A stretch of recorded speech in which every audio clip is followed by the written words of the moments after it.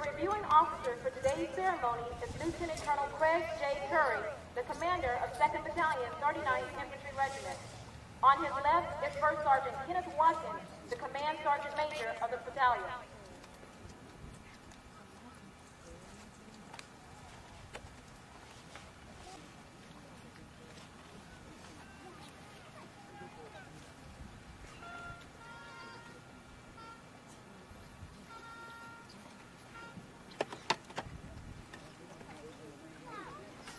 Lieutenant Colonel Curry and First Sergeant Watkins will now inspect the assembled troops.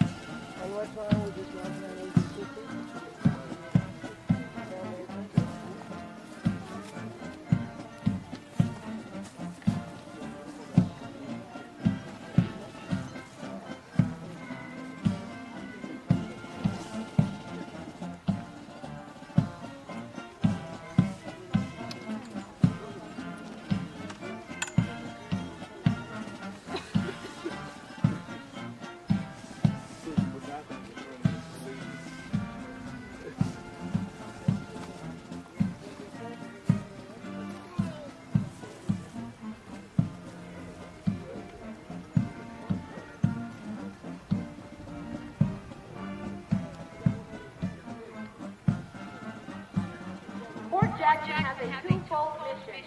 First, to transform young American volunteers into disciplined, motivated, physically fit soldiers.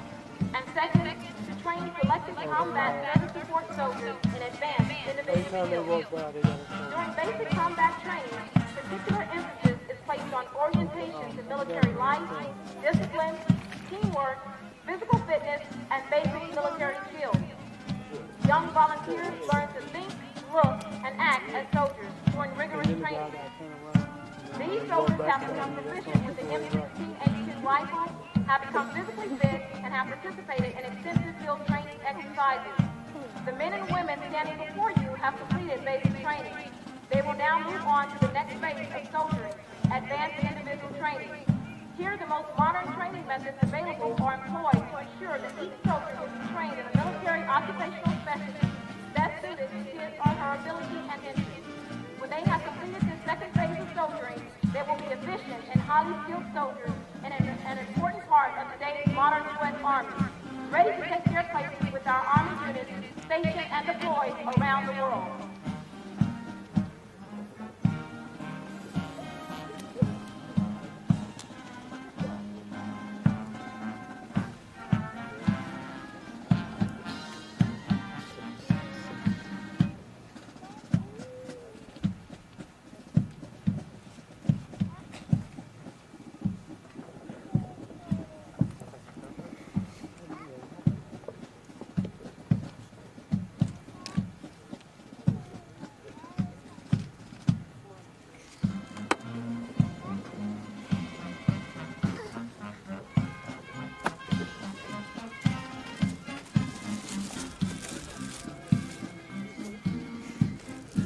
You want to say anything to your daddy? Hmm? You want to say anything?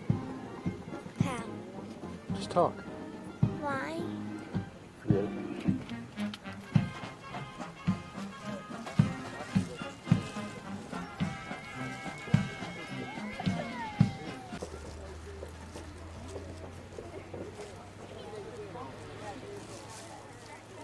And instructional ability. The outstanding drill sergeant of the cycle for Company A is Staff Sergeant Timothy Hollenbaugh.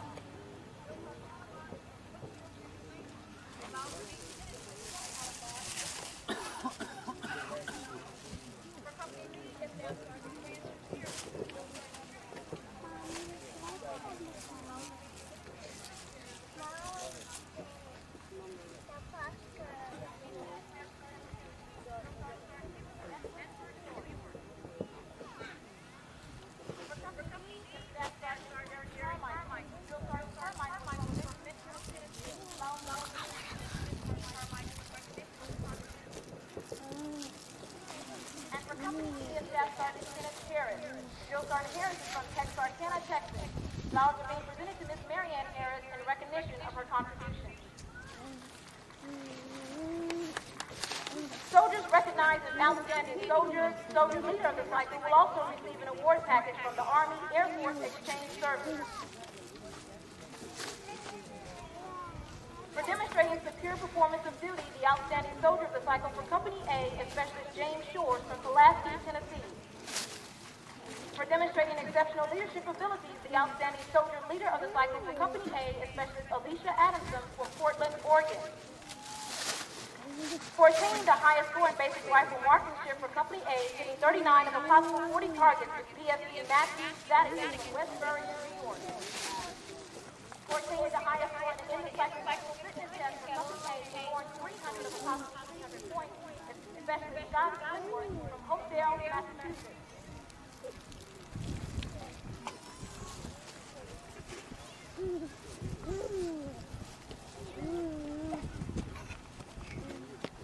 For demonstrating superior performance of duty, the outstanding soldier of the cycle for Company B is Private Charles Perrault from Boston, Massachusetts. For demonstrating exceptional leadership abilities, the outstanding soldier leader of the cycle for Company B is Private Amanda Totaro from Phoenix, Arizona. For attaining the highest score in basic rifle marksmanship for Company B performance of duty, the outstanding soldier of the cycle for Company C is Private Elizabeth Parton from Chancellor, Alabama. For demonstrating exceptional leadership abilities, the outstanding soldier leader of the cycle for Company C is Specialist Addie Collins from Fairmont, West Virginia. For attaining the highest score in basic rifle marksmanship for Company C, hitting 40 of a possible 40 targets, is PFC Jonathan Caraballo from Bronx, New York, and Private David Lozano from Westlaco, Texas.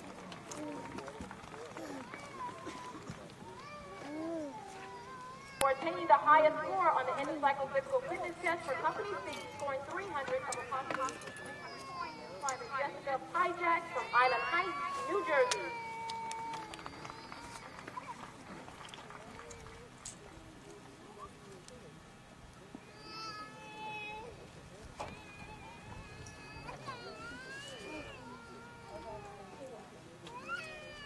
Demonstrating superior performance of duty, the outstanding soldier of the cycle for Company D is Private Michael Sneap from Bay City, Texas.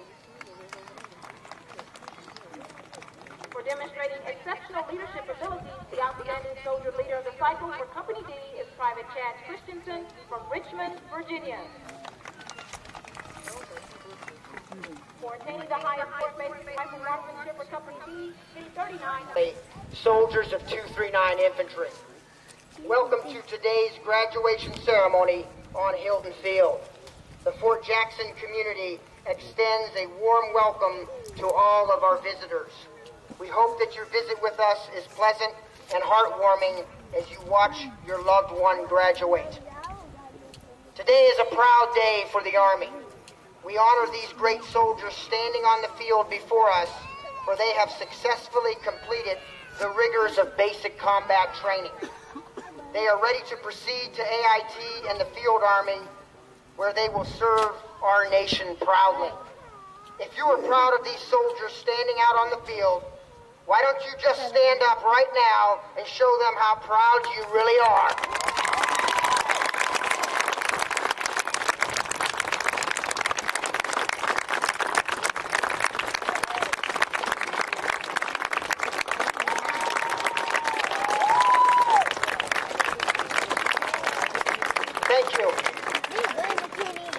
Soldiers, you can be proud that you are now members of the greatest army on earth.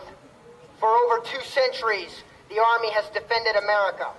A proven, battle-tested force, the Army remains ready to deal with adversaries anywhere in the world, from Afghanistan to North Korea. These soldiers are our nation's very best, for they have volunteered to join the ranks of those already serving abroad. They are our newest warriors, ready to fight and win on the battlefield. We are also proud of the drill sergeants standing before you. They have been our primary trainers during basic combat training. They have taught, coached, and mentored these young men and women and have been waiting all cycle to show your appreciation. Here is your opportunity to show them how thankful you are. Give it up for the drill sergeants.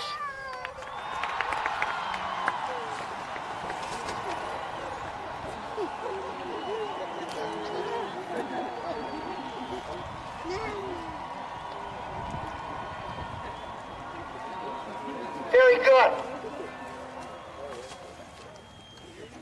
I'm sure you feel much better now. Soldiers, you can be thankful that your training is realistic and difficult. In this time of war, the gas chamber. In all of these, our soldiers gained greater confidence and ability. Soldiers, be proud of your heritage and who you are. AAAO has been your motto in 239.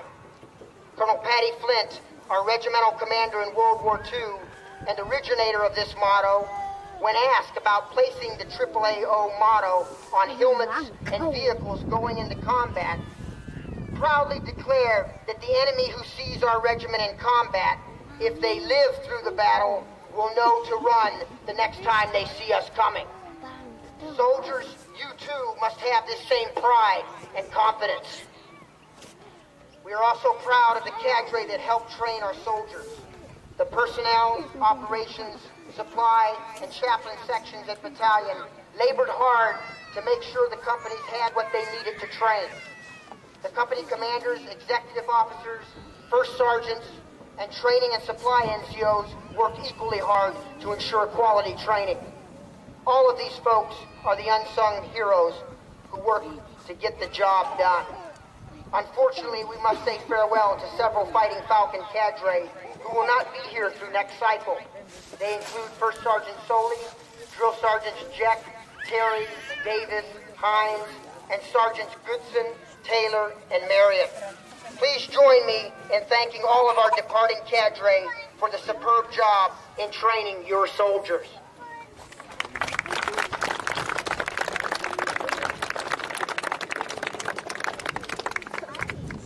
It's a great day for you, the soldiers of 239, and your families to celebrate your achievement. Remember that as it was once said, this is not the end. It is not even the beginning of the end, but it is, perhaps, the end of the beginning. My challenge to you then is to finish strong. Drive on to advanced individual training and the field army. Be the future drill sergeants, sergeants major, or even commanding generals in our army. The sky is the limit. America's future is in your hands. To all the post agencies that helped us train these soldiers, thank you. To the band, as always, you've been excellent.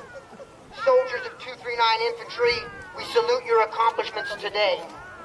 Remember that you are always fighting Falcons. May God bless.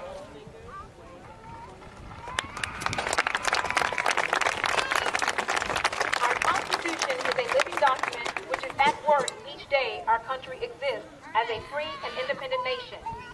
Its freedoms are meant to be enjoyed by all. Yet, in all of its strength, our Constitution will only remain intact and alive through your determination and dedication to its continued existence. The uniform you wear at this moment is more than an outward display of your vocational choice. That uniform is a symbol of a nation and an unspoken assurance to all who see you that you are a dedicated, willing, and competent protector of the Constitution of the United States of America. You have become what you set out to be, a soldier in the United States Army, and through this reconfirmation of your oath as a soldier, a protector of our nation's Constitution.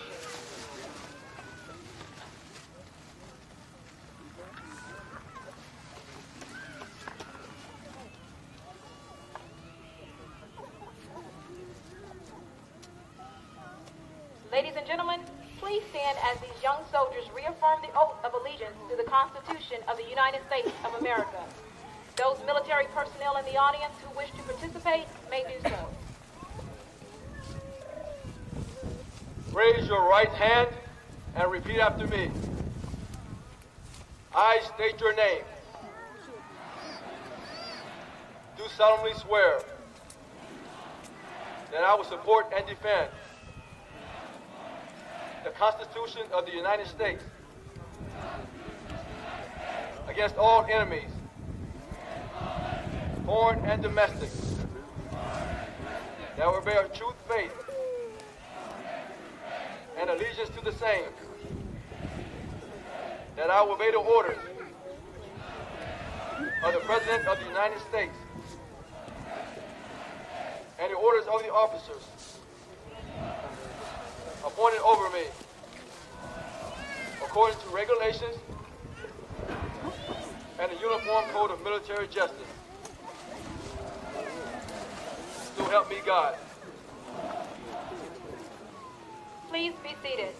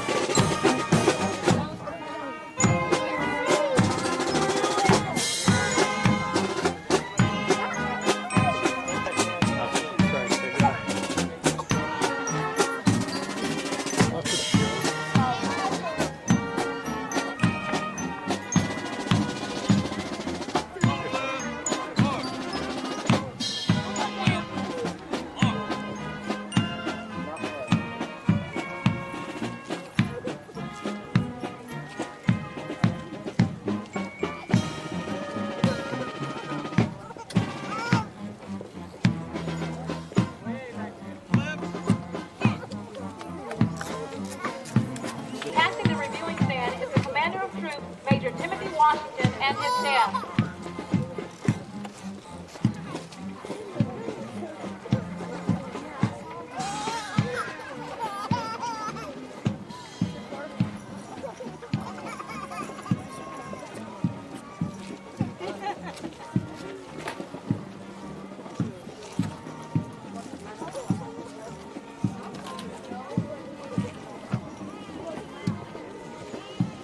The 282nd Army Victory Band, commanded by Chief Warrant Officer 5, Robert O'Brien, and the drum major is Sergeant Stephen Holder.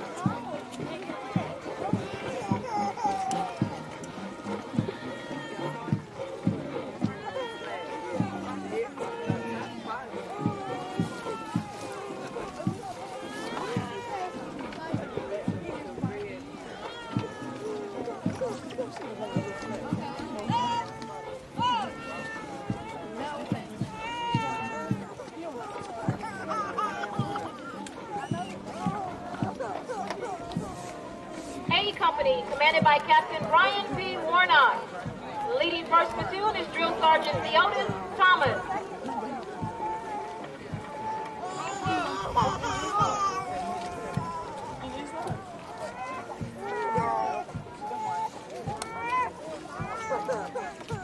Second Platoon is Drill Sergeant John Etter.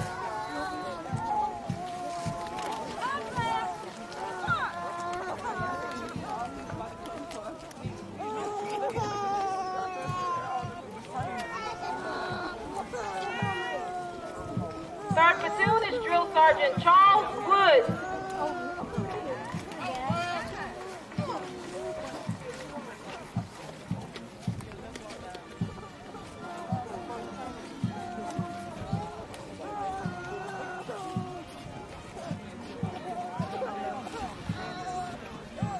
And 4th Platoon is Drill Sergeant Francis Rodriguez. In the rear of the formation is 1st Sergeant Deneen Ambersley.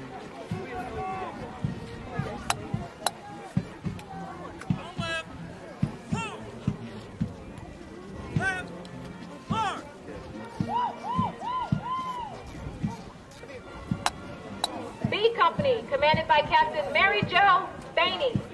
And leading 1st Platoon is Drill Sergeant Vernon Gillette.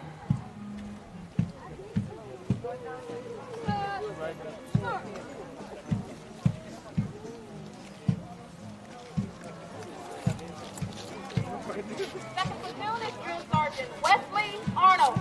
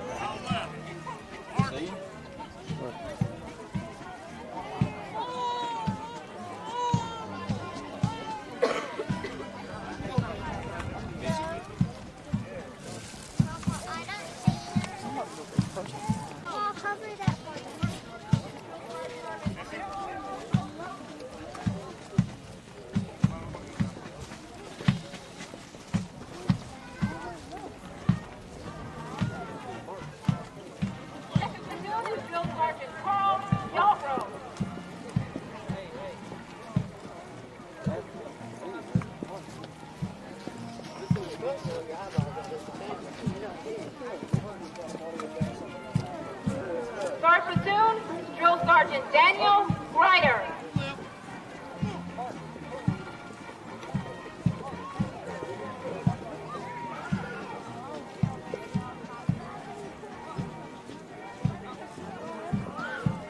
And 4th Platoon is Drill Sergeant Michael Steffi. In the rear of the formation is 1st Sergeant Timothy Webb.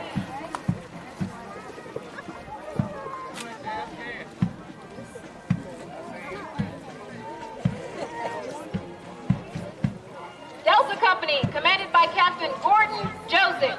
And leading 1st Platoon is Drill Sergeant Michael Klemowski.